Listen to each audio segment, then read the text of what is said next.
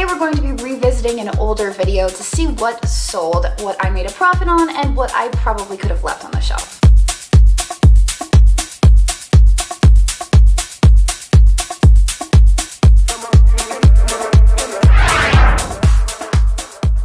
Well, today is Thursday, and I just had a meeting with the gentleman who is going to be building the cabinets for our kitchen, and it went really well. I'm very excited for the cabinets, but right around the corner is Dover Antique Mall. So we are here now, and we're gonna head in and see what we can find to buy and flip for a profit.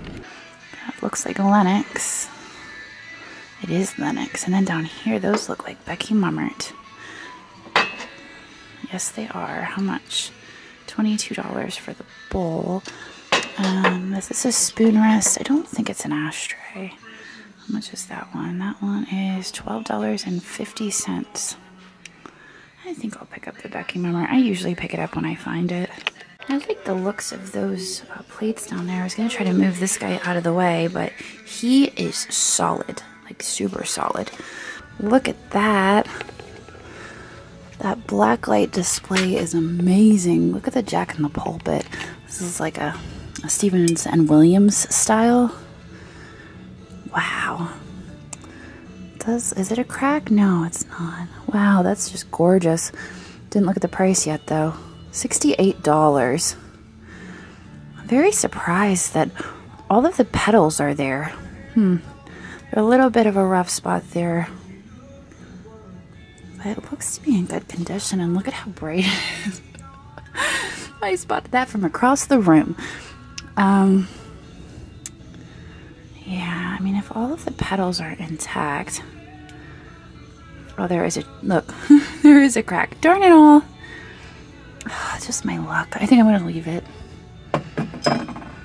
So in addition to having antiques and collectibles, they also have a lot of these crafty booths, which I like poking through because you never know when you're going to find the perfect hat. Do you know what I'm saying? This is really cute kitty fabric. What is this? Oh, it's a cat mat. Oh, that's cute. What are the, oh, and these are catnips. Of course. I don't have a cat, so I really have no use for that. Those look strangely familiar. Let's look at those, shall we? I was about to walk out of the booth and then I paused. Oh, so it's the entire set for $75. They are. Oh my gosh. So if you remember, it was a long time ago, I stopped at Heart Thrift Store in Hanover and I bought two, I think they were both unicorns, about two unicorns. And I think they sold for like over $100 each. So this one is Candle Magic Gift Shop, York. They're made of resin, and I usually have to check them over and make sure there's no damage, but yeah, I think I'm going to take those with me. The whole set for only $75. This is actually really neat as well. I'm usually on the fence about these glass glued pieces, but I love the angel. I think that's really it's really neat. There are some more figurines. I wonder who makes those ones. Swamp Demon. Oh, they're so much fun.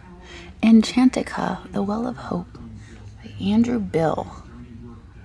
I've never heard of this before. I like the looks of that vase over there, so I figured I needed to get a closer look. Mosaic vase. Oh, there's a really interesting texture to it. I guess it is kind of like pieced together. It is, in fact, mosaic. Here is a nice set. Oh, they are signed. Oh my gosh. Yeah, I'm not going to be able to decipher that one. It's really little and scribbly. This says Stoneware tea set, $14.95. Gosh, I feel like I could get at least $40 for this alone. Oh, there is a marking there. It's marked TG. I buy a lot of mugs, like artisan-made mugs, directly from the person who makes them. And I think I've paid up to like $68 for my coffee mugs from My Paper Crane, Heidi Kenny. So I look at these pieces and I'm like, you know, when they originally sold those, they probably sold them for quite a bit of money. Because there's a lot that goes into making these. So I think I'm going to grab these for $14.95. There's a kitty cat over here that looks like it has some age to it. I've seen these before. Madagascar cat twist turn toy. That's what it is. Yeah, $55 on him. I've never seen the cat before though. I see a lot of zoo animals and like elephants and stuff. I don't think I've ever seen the cat before. He's really cool, but at $55, I just don't know the value. Here in this booth, I happened to look up and I noticed this beautiful specimen, $7.50, yellow overlay. Okay, so does that mean? Yeah, no, I'm like, was it painted yellow? No, it is a yellow overlay. $7.50. I think this would be considered tango glass because of the contrast. I mean, granted, the handle is more of like a root beer color, but it's only $7.50. That's great. I think we'll take that as well. I am getting a little nervous about my basket, so I think I'm actually going to carry this picture and my basket and film all at the same time. Here is pretty vintage blue glass mini decanter. Oh, it's got rubber. Usually, whenever something has like a rubber stopper thing, it usually indicates that it's more contemporary. So I don't think that I'll be picking that up. But this booth definitely drew me in. To get a closer look at this, let's see what the bottom says. Galvin. It is pretty. Is a nice dragonware set over here. $50, cups and saucers. I was focused on this guy. That is great. Is it marked on the bottom? Is it just marked? Made in Japan, right? I think it says painted by hand. I don't know. It's kind of blurry. But the Moriage on that is very fantastic. Let me check and see what they're asking.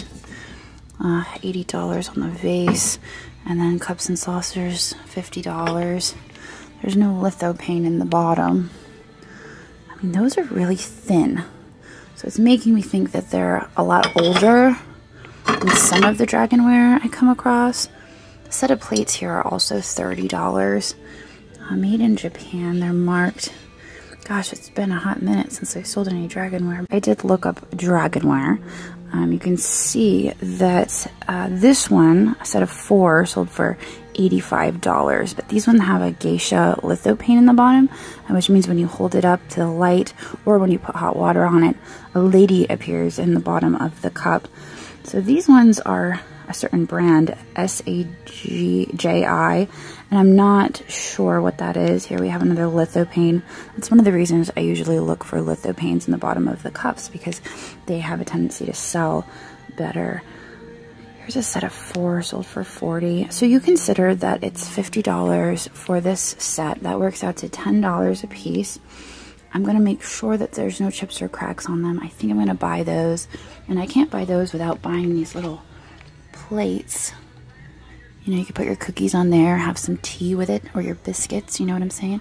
The vase, I'm just on the fence about at $80.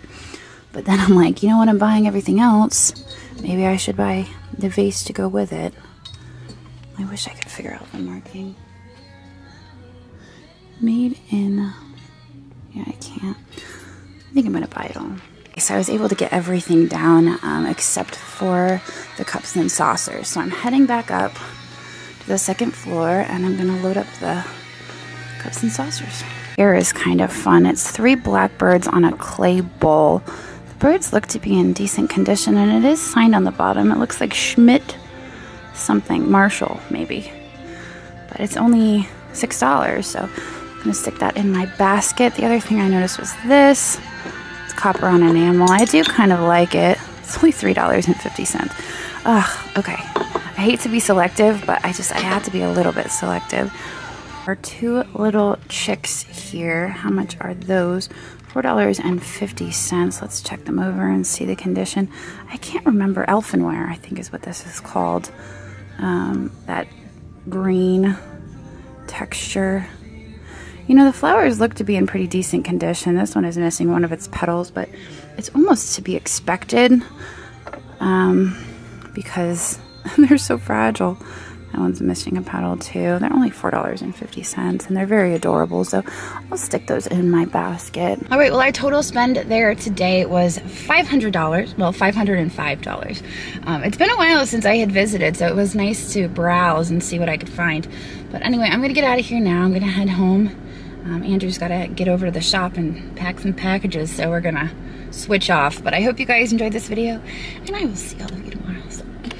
Thanks for watching, and I hope you enjoyed this video. In case you spotted something you just can't live without, we do post 25 to 30 new items in our eBay shop every single day, and I've posted a link to that down in the description. If you enjoyed this video, we will be posting videos just like this every Wednesday, Friday, and Sunday, so make sure you stay tuned, make sure you hit the subscribe button, and I have included a link to the playlist down in the description.